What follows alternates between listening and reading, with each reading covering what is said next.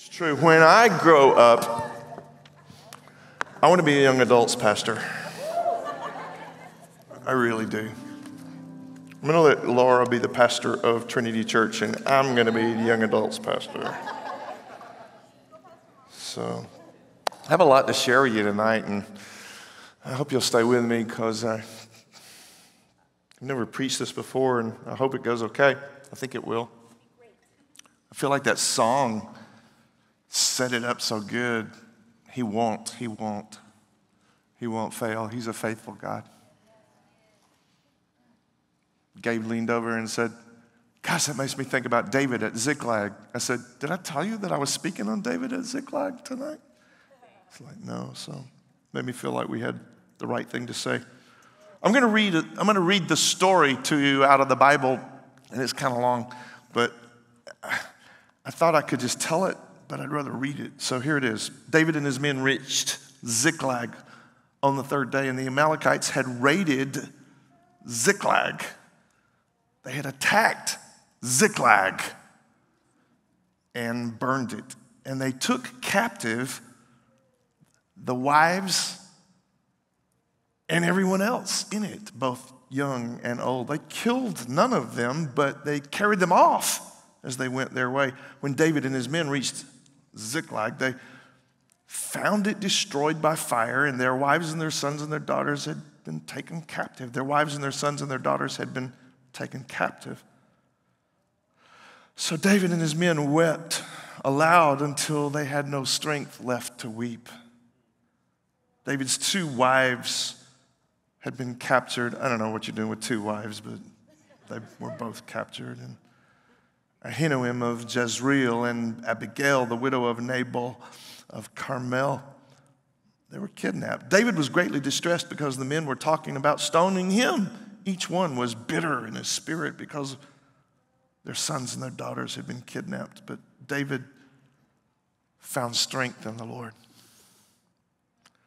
Then David said to Abiathar, the priest, the son of Ahimelech, bring me the ephod. Abiathar brought it to him, and David inquired of the Lord, should I pursue this raiding party? Will I overtake them? Pursue him, the Lord said. Pursue them, the Lord said. You will certainly overtake them and succeed in the rescue. So David and 600 men went with him to the Besor Valley, where some stayed behind. 200 of them were too exhausted to cross the valley, but David and the other 400 continued the pursuit. They found an Egyptian in a field, and they brought him to David. They gave him water to drink and food to eat, and part of a cake of pressed figs and 2 cakes of raisins, and he ate and he was revived, for he had not eaten any food or drunk any water for 3 days and 3 nights. David asked him, what are you doing here? Who do you belong to? Where do you come from? He said, I'm an Egyptian, the slave of an Amalekite. My master abandoned me when I became sick 3 days ago. We raided some territory that belonged to Judah, the Negev of Caleb, and we burned Ziklag. David asked him, can you lead me to the raiding party? He answered, swear to me before God that you will not kill me or hand me over to my master. Is this boring to you? You guys are okay with this? I know it's a lot. Did you read your Bibles today? Because this counts, all right? This counts. God gives you credit for this, just listening. Swear to me before God that you will not kill me, and I'll take you down to them. And he led David down, and they were there. They were scattered over the countryside. They were eating, they were drinking, they were reveling because of the great amount of plunder that they had taken from Judah. And David fought them from dusk until the evening of the next day, and none of them got away, except 400 young men who rode off on camels. David recovered everything that the Amalekites had taken, including his 2 wives. Nothing was missing, young or old, boy or girl, plunder, or anything else that had been taken. David brought everything back. He took all the flocks and herds, and his men drove them ahead of the other livestock, saying, this is David's plunder. Sounds like a pirate movie. I've found that life is a sequence of stories. That's good and bad, but it kind of suggests you can't really depend on anything to stay the same. I really thought that baseball would be a part of my life forever and ever and ever, but I haven't even watched a game in about 3 years. I really thought when I was in high school and college that the friends I had in high school and college would be lifelong friends. I would stay with them forever, but I haven't spoken to a high school buddy in 40 years. I have no idea. I've pastored 3 churches. I really thought at every church, this is where I will give my life. This is where I will spend the rest of my days serving this community, this group of people. And I ended up here, No, it wasn't to get a reaction. I'm just telling a story. But it doesn't take much to start a new story in your life. Maybe an introduction to someone starts a new story in your life.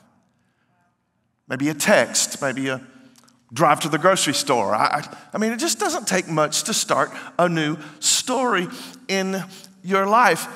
And what I'm trying to get to, I'll just try to say it, is that we tend to forget that we're in the middle of the story because we're so focused on what we expect the outcome of the story to be. It's like we're so concerned about the products of life that we forget the processes of life. I love the story of Zacchaeus. He's actually one of my favorite Bible characters. You remember Zacchaeus, he was short, and the Bible says he was on the road to Jericho, and he positioned himself there so that when Jesus passed by, he might have a chance to have an introduction to Jesus. He was short, so he climbed a tree. How many of you know this story in the Bible? So he climbed a tree, and here came Jesus, and Jesus looked up in the tree, and he said, Zacchaeus, you need to come down. I'm going to your house. I can't believe I remember, for tea. That was the song we used to sing it in children's church. I'm going to your house for tea. It was actually supper. I'm going to go to your house. Zacchaeus climbed down. They went to their house. Everybody was upset because Zacchaeus was a tax collector. He was a bad person in the eyes of the culture. But there's a lot of detail to this story.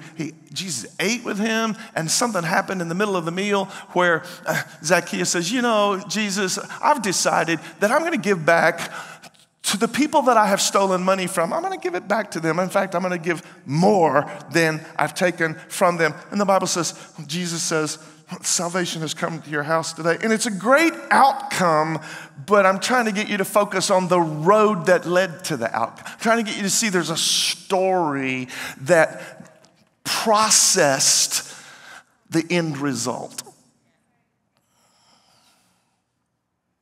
I learned this week that 80%, it's a true fact, 80% of the people who win the big lottery are bankrupt after 2 years.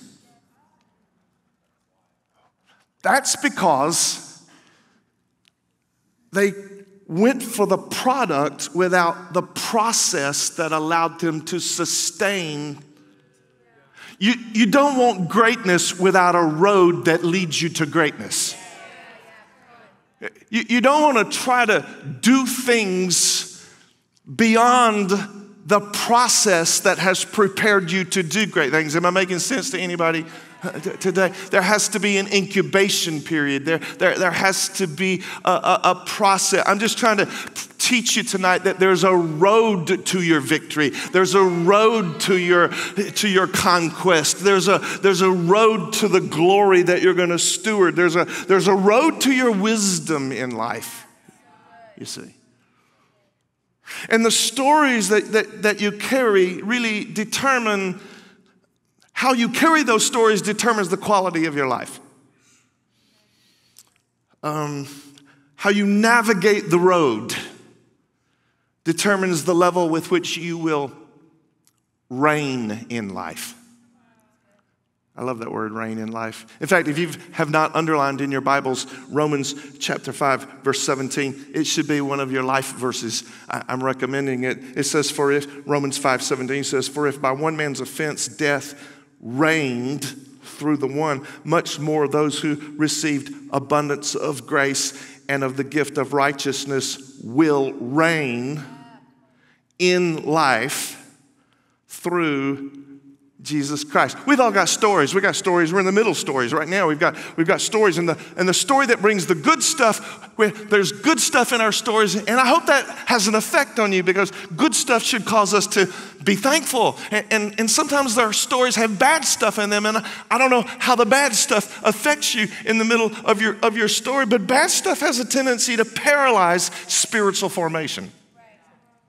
Sometimes good stuff paralyzes spiritual formation because we get so distracted by the goodness of it that we forget to give thanks. But sometimes again, I just need a little affirmation here. I know you gave me tennis shoes already, but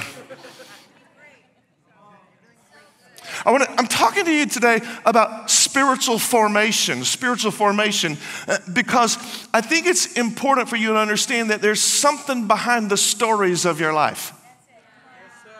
We've talked a lot lately about this revelation that the gospel is more than helping orphan spirits become sons and daughters of the Lord, adopted into the family. We also now know that the gospel of the kingdom is that we go from orphans to sons to kings.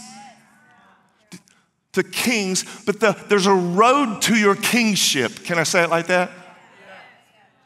This is why I picked David, because he's on a story. He's on a road to his throne.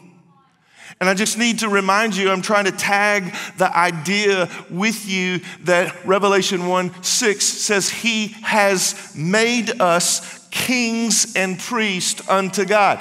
He has made us kings and priests unto God. If you're going to be a king in the kingdom, it basically means that there is some jurisdiction of your life. There's some part of your life where you literally have the authority to bring Father's heart, Father's authority, Father's will into the arena of jurisdiction over which you are the watchman, you are the ambassador, you are the representative. But I just need to warn you, you're not going to be a king until you get on the road to become a king.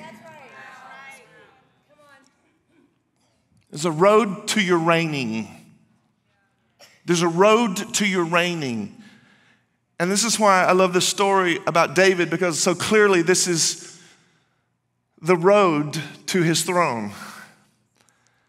And when I really read this past week, I began to understand how many, as an older guy, how many of the episodes of his life I could relate to.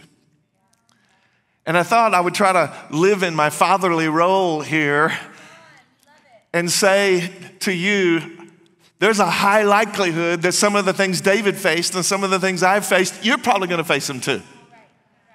Especially if you're serious about reigning in life. And so I've identified, 7, not 3, but 7. Yeah, I'm sorry.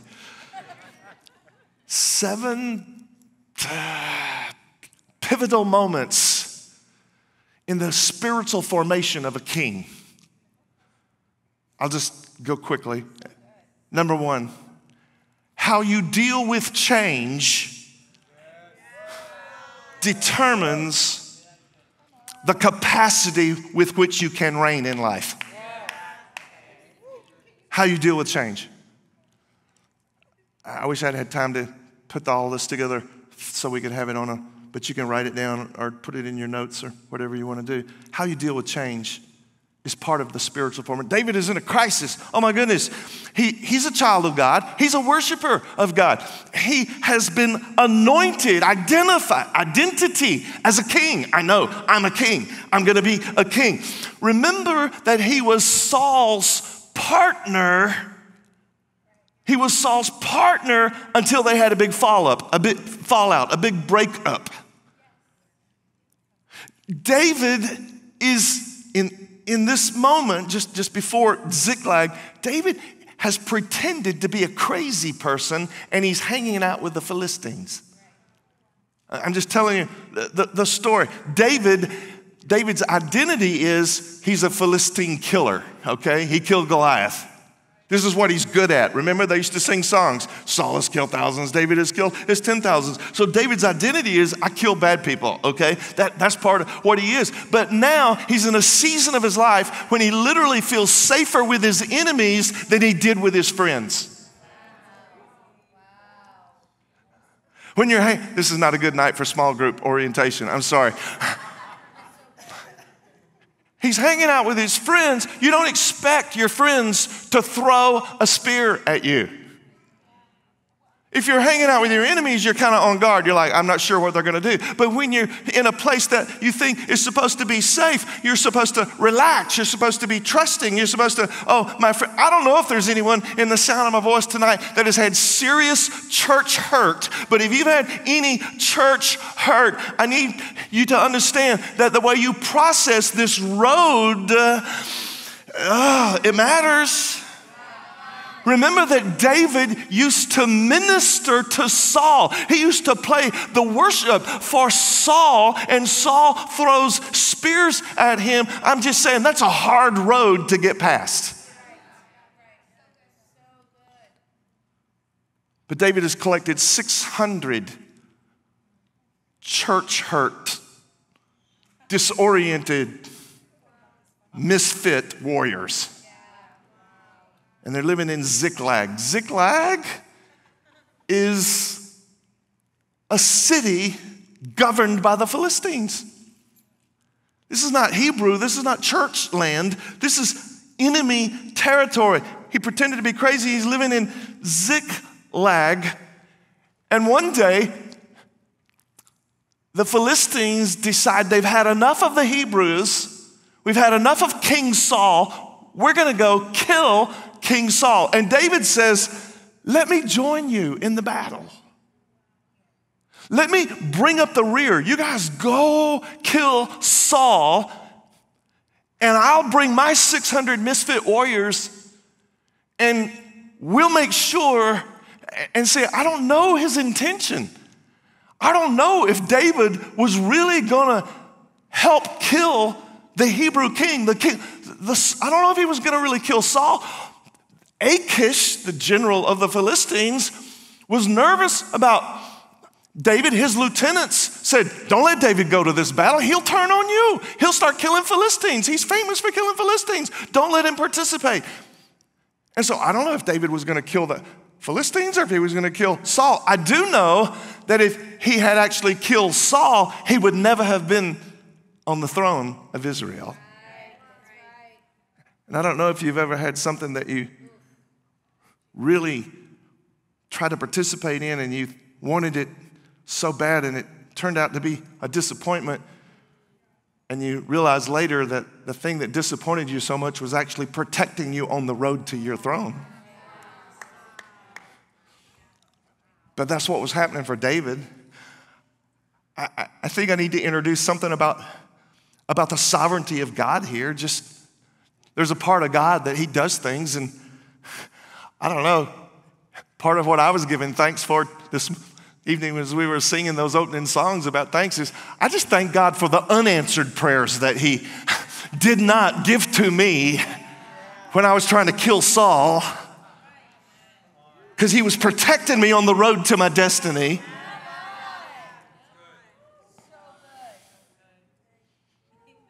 Well, Achish says, David, I like you and all that stuff, but my lieutenants have voted, and you're not going to get to go in this battle with us. You have to go home. You have to go home, go back to Ziklag.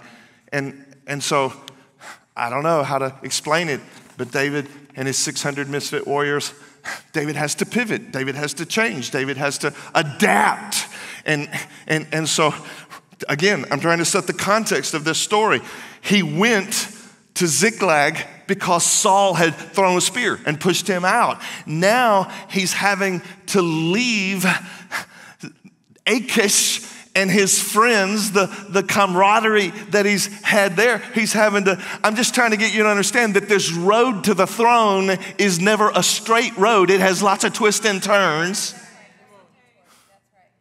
has lots of different stories, and sometimes they seem to contradict one another. And I just need to warn you, as an old man talking to some younger people, I just need to warn you that if you set your heart on the wrong plan and you hold on to it with such stubbornness, there's a really good chance you're going to lose the greatness that God has ordained for you.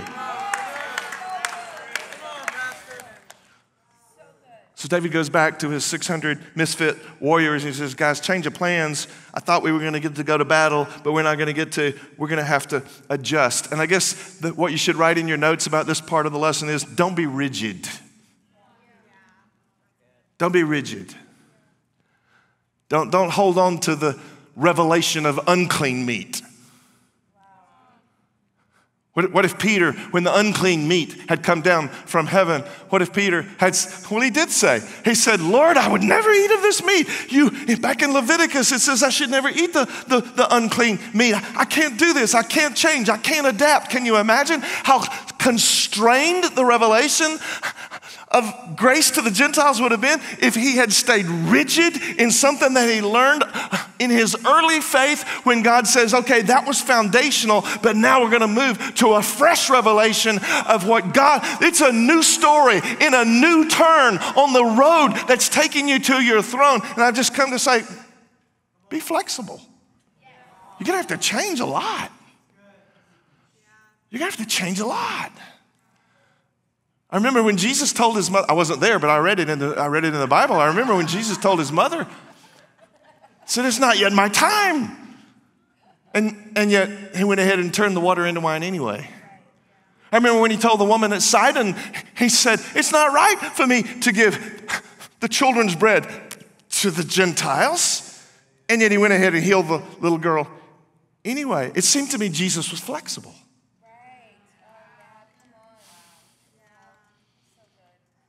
Honestly, I feel like I've learned more theology in the last 2 years than the previous 40. I feel like the revelation of God has become more brilliant. I don't know. I just think it's important for you to be able to pivot when you need to pivot.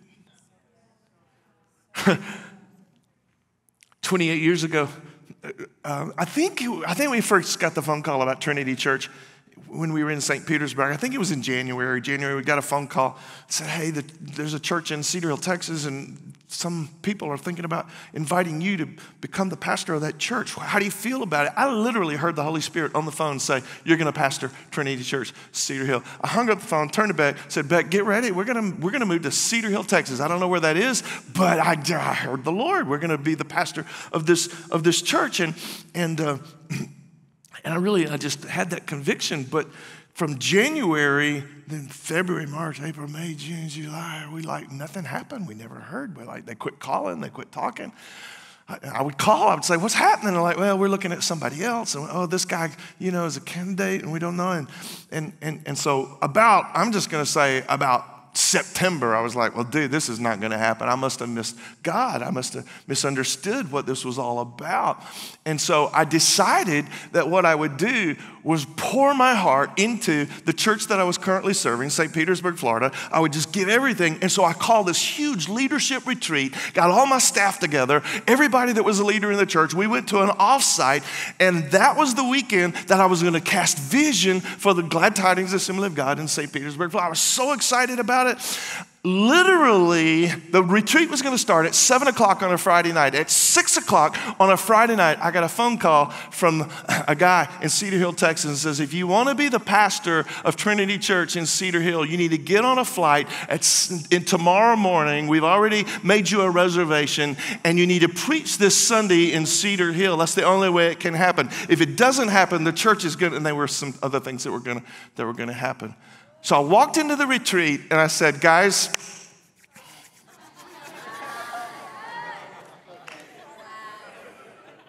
I have some news for you. I thought we were going to go to war,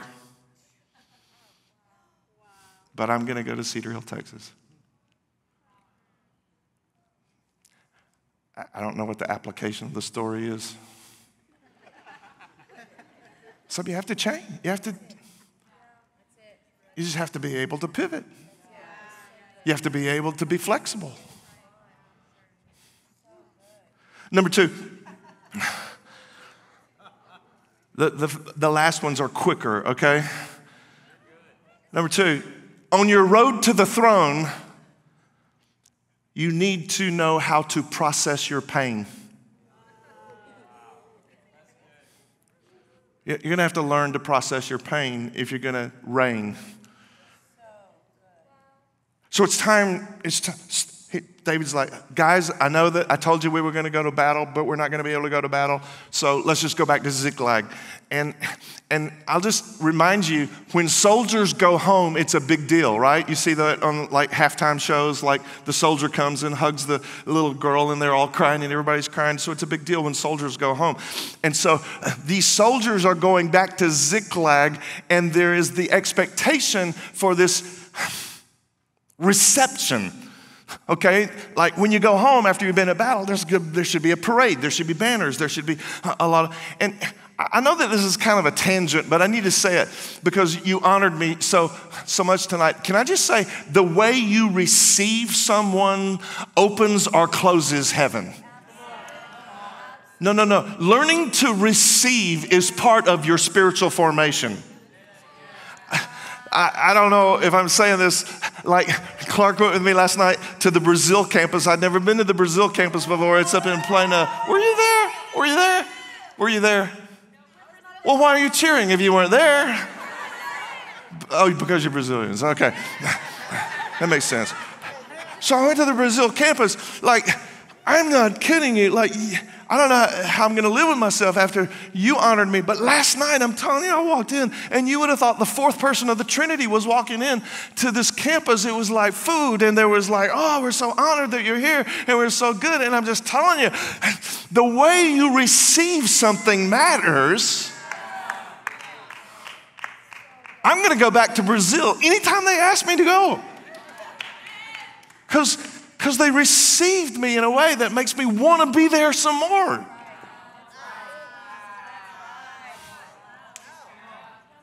I don't know if you've learned to receive from the Lord yet. Okay, Katie, y'all know my daughter Katie? Katie always buys Father's Day gifts for me. So she buys clothes. She always buys clothes. She always buys clothes. She's not here, so I'll tell this illustration. When she first presents the clothes to me, I'm always like, I don't know if I have the courage to wear that or not. Like, I don't know if it's going to work. I don't know. But I've learned to receive her gifts because I want her to keep bringing me gifts. Because eventually I know I'm going to like what it is that she got me. Does this make sense to you? And so I'm just saying, if you want some more gifts, you need to receive the ones that you have really well. Learn to receive well. And God's like, dude, they really love what I gave them. I'm going to keep giving it to them more and more and more, see? Anyway, these soldiers are on their way to the house, and they're expecting a reception. They're expecting that there's going to be some dancing, and there's going to be some hugs, and there's going to be, I don't know, maybe a barbecue or whatever. But I have this story, but I won't tell you. But I'm going to tell you anyway, because like I was a college student in Springfield, Missouri, and I had a girlfriend back at home in Columbus, Georgia. I had a girlfriend in Springfield too, but I had a girlfriend in Columbus, Georgia, and I decided that I was gonna surprise the girlfriend in Columbus, Georgia. So I drove all night from college, and I just had this imagination as to how I was going to be received. I was going to be received.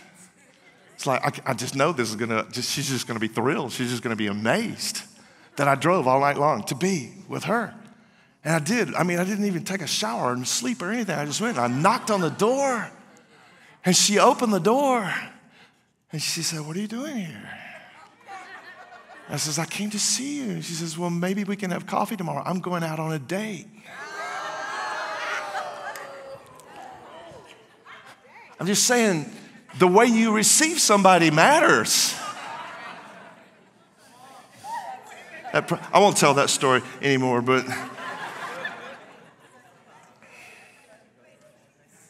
these soldiers are imagining that there's going to be some dance and some songs and the smell of brisket, but instead the smoke that they're smelling is the devastation of the fires that were set by the Philistines, and they're looking around and there's nobody there, and they're lifting up the rubble, and where's their kids, and where's their wife, and where are their pets, and everything's lost. And I don't know if you can imagine the pain of this moment, but some of you you're old enough to know what real pain is. And this is real pain for these guys. So there was so much pain they couldn't weep anymore. This is pain. And I'll just tell you, on the road to the throne, there is high-level pain. I'll just tell you, pain can shut you down. Again, I don't want to be, I have some good things to say, but I'll just need to remind you, you cannot live without some loss. It's just impossible. And can I just tell you that the way you process your pain has everything to do with the capacity of your glory? I'm telling you, it's true. I don't understand it all. But I'm just telling you, there is a peculiar way you enter into Christ's sufferings. There is a peculiar way that you enter into the Father's heart when you have to trust Him during high levels of pain.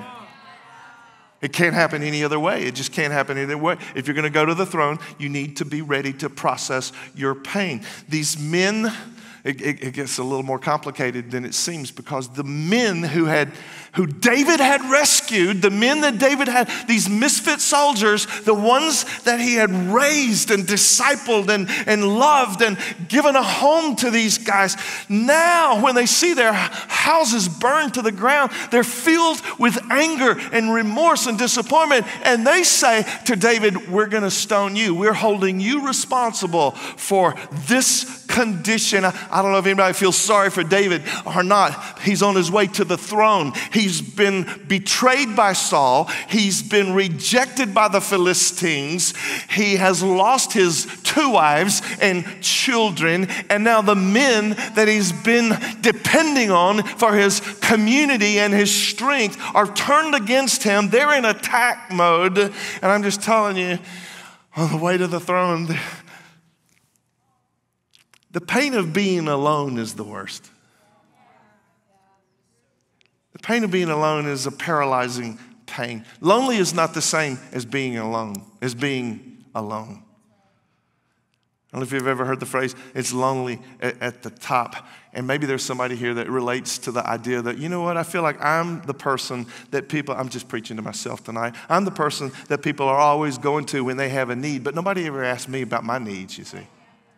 I don't know if you can relate to that. Everybody comes to me when they need help, but nobody asks me, if they can help me. I don't know if forsaken is a word that you've ever experienced or not, but I'm just going to quote Dub here because I think it's the most dynamic truth that I've learned in this new theological season of mine. On the other side of your pain is your rain. On the other side of your pain is your rain. Yeah, the vision, you heard Katie talk about it yesterday a little bit during the Father's Day interview, but this whole idea of being a spiritual parent to so many kings and queens, like I felt so disqualified because I don't feel like I did a good job. I didn't do a good job with my sons, even with Katie. I haven't been a great father, but then all this prophetic release about, you're going to be a spiritual parent, and they're going to be kings, and you're going to be all this kind of stuff. And I'm just like, it was so painful for anybody to prophesy over me that I would be a spiritual parent, because anytime somebody said you're going to be a spiritual parent, it triggered the remorse of having my own 2 sons not living for the Lord. And yesterday I had a conversation with Katie. And I said, Katie, wonder what our family would have been like if I had not gone into the ministry. And she said, that's a stupid question. I said, why is that a stupid question? She said, because imagine the thousands of families who would not have been helped if you had not gone into the ministry. And I've just come today to ask you, especially if you're in pain on the road to your throne, don't let the pain reign in your life. Don't let it reign. Don't let the pain reign. If you're on the road to your throne, I'm almost done. If you're on the road to your throne, how you grow your hope determines your dominion. How you grow your hope. David said, I can't tell if I'm losing you guys or not. You're okay? Because the way you receive it is an encouragement. You know, I can stop anywhere. I can. David says, I'm just going to encourage myself in the Lord. I'm just going to.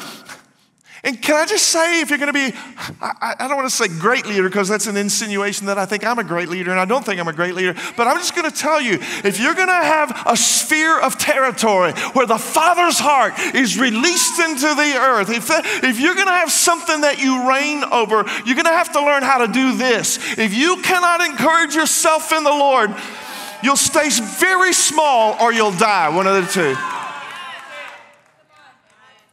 Most people just quit at this level of pain. I mean, it's not like they're going to make a scene and, jump off a building and say, this is too much pain. They'll just settle back. They'll just settle down. They'll just say, I didn't know it was going to cost this much to try to be a king. I'll just settle into a soft place here. And I'm just telling you, David offers an incredible spiritual skill to be able to say to yourself, you're going to make it, David. To be able to say to yourself, he won't fail me. He is faithful. To be able to say to yourself, I have an anointing to be a king. To be able to say to yourself, the one that is in me is enough to get me through this season. To say it to yourself. To say, God has chosen me.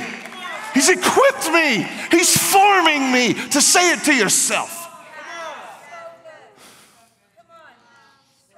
To be able to say it to yourself determines how you're able to go forward on this road. Had a pastor call me this past week, and he's just like, I was in Mexico. He called me. He says, I don't think I can keep going. I just don't know. Tell me what advice you have. And I'm just like, well, if you know anybody that can do deliverance, go get deliverance. If you know anybody that can prophesy over you, get a prophet. If you get away, if you can, with your wife, spend some time. But at the end of the day, I'm like, dude, you're going to have to encourage yourself. Encourage yourself in the Lord. Oh, what is that? What is that? That'll have to be a whole nother lesson. But it's fundamentally to see yourself through his eyes. In the Lord. I am in the Lord. I am in the Lord. That's where your courage comes from. Just going, wait a minute. I'm in the Lord. I'm in the Lord. And again, if I'm honest with you, I don't think prayer helps a lot right here. God doesn't do this for you. You have to furnish your own fight. You have to believe that you're a king when nobody else believes you're a king.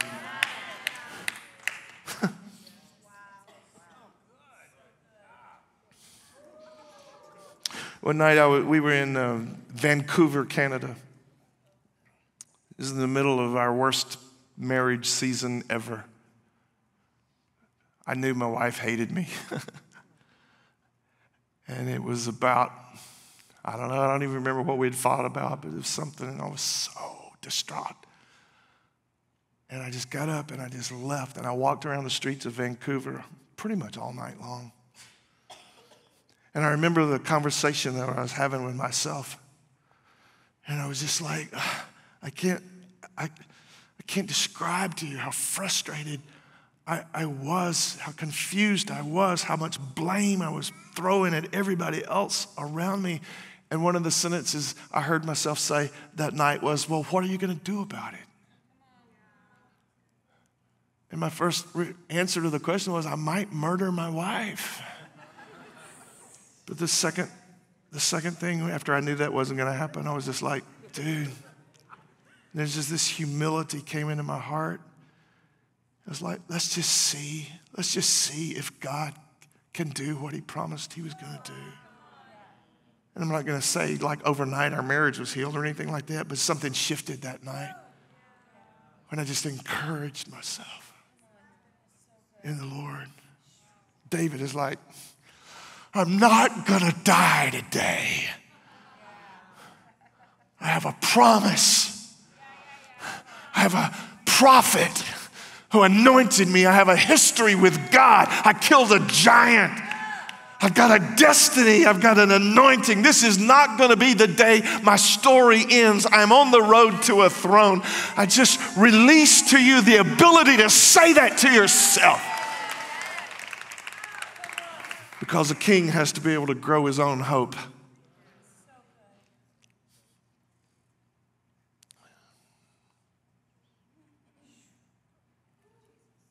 I'm trying to cut some of this out because I've gone so long.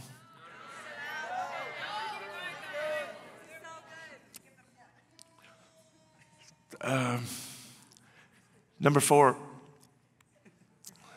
on your road to the throne. What was 3? How you grow your hope. Number 4, how you hear from God. And it's interesting to me that David couldn't receive God's word until he encouraged himself in the Lord. He didn't hear direction until he encouraged himself in the Lord. The Lord said, yeah, go for it, David. I'm trying to find something to land on here. In the middle of being alone, in the middle of the rubble of his burned down city, in the middle of all that confusion and chaos and everybody turning against him, he encouraged himself in the Lord, and then the Lord gave him permission. Permission it's different than encouragement. You can be encouraged, but when God says, I give you permission. I give you permission to go. I give you permission to recover. And I want to hang out on that for just a minute. I'll close with this. There's a lot of permission in the kingdom. In fact, as a spiritual father, I feel like that's one of the things I came to give you today. I want to give you permission to be stronger than the pain that you're living in. I want to give you permission to pursue the things that have been stolen from you. I want to give you permission to declare over yourself that you are victorious. I want to give you permission to cast out demons. I want to give you permission to imagine yourself on the throne. I want to give you permission to weep and to get through the season of weeping so that there can be a return of joy. I want to give you permission to change. I want to give you permission to pivot. I want to give you permission to live in the promises that God has announced over this generation. Encouragement is not the same as permission, but God is giving us permission. Not just to do the works of God, but to be conformed to his image. To be more than, oh, thank God for Cindy Jacobs. She's the one who came into my life. And she said, I see pastors all over the nation. I see pastors all over the world. But I am telling you, Jim Hennesy, that you have the potential to be a great pastor. You are a great pastor. She gave me permission to do things I never would have done if there wasn't somebody in my life who said, I'm giving you permission to be great in the kingdom of God. And I've come today to say over this generation, I give you permission to be great for our King. There's a territory for you to rule over. I want to give you permission to take it.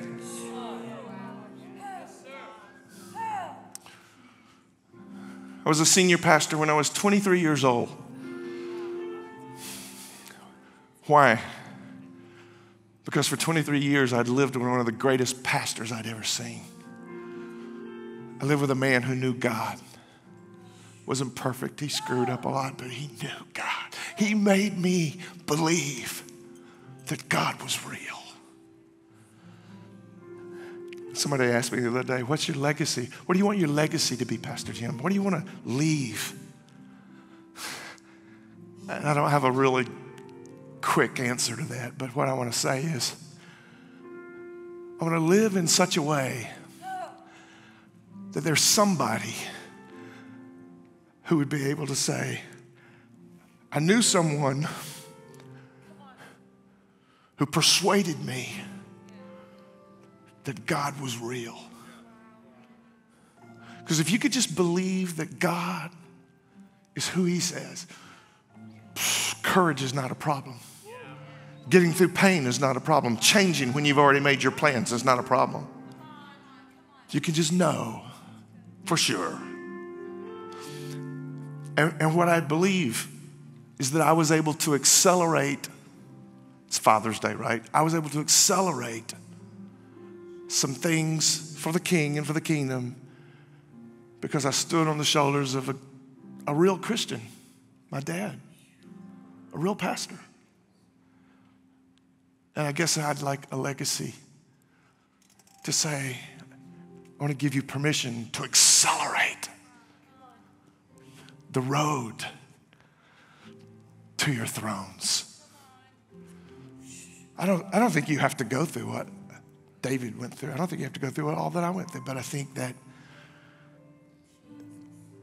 there's a way that we do this together so that you can say, you can accelerate the destiny that's over your life. Let's stand together, please. I went so long, but I think it's important we worship the Lord again, and then I'll come back for a quick closing prayer. How about that? Let's worship the Lord.